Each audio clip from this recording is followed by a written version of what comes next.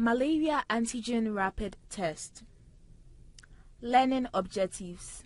The student is supposed to be able to describe the biochemical principles behind RTD test for malaria and also be able to describe the test and know the clinical application of the test.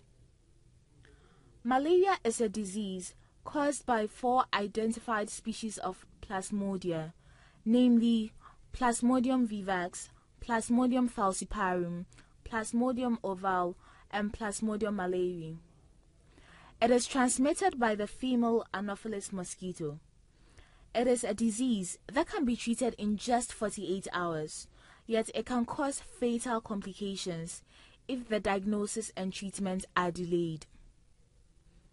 It is re-emerging as the #1 infectious killer and is the #1 priority tropical disease of the World Health Organization. The malaria PF rapid test is a rapid chromatographic immunoassay for the qualitative detection of circulating Plasmodium falciparum in whole blood. The malaria Plasmodium falciparum rapid test device can be performed using whole blood. Both fingerstick whole blood and venipuncture whole blood can be used. Principle. The malaria Plasmodium falciparum rapid test device, whole blood, is a qualitative membrane-based immunoassay for the detection of Plasmodium falciparum antigen in whole blood. The membrane is pre-coated with Plasmodium falciparum antibody. During testing, the whole blood specimen reacts with the dye conjugate, which has been pre-coated in the test strip. The mixture then migrates upward on the membrane chromatographically by capillary action and reacts with Plasmodium falciparum antibody on the membrane on the test line.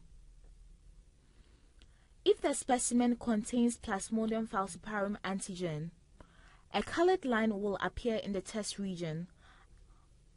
As a procedural control, a colored line will always appear in the control region. The one-step malaria antigen rapid test kit consists of a test device,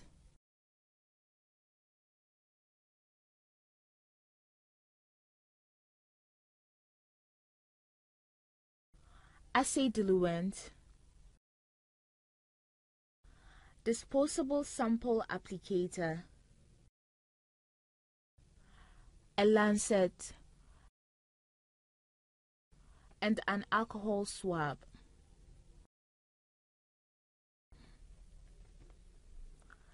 The lancet is fixed onto the lancet holder and made ready for use.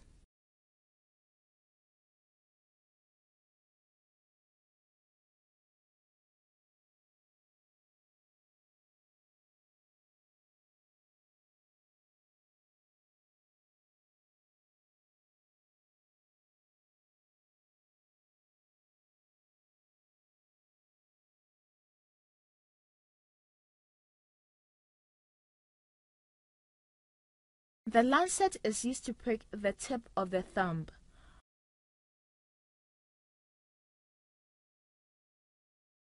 And the blood is collected with a disposable sample applicator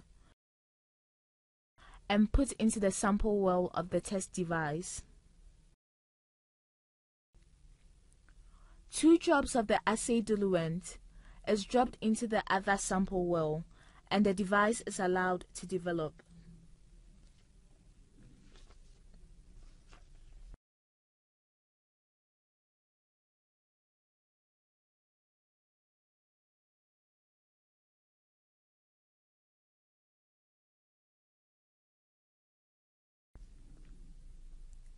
Interpretation of results.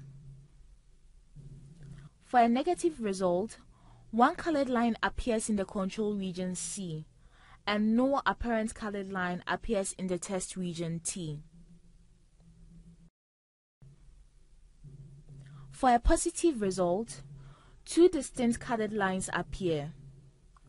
One line should be in the control region, that is C, and another line should be in the test region, T.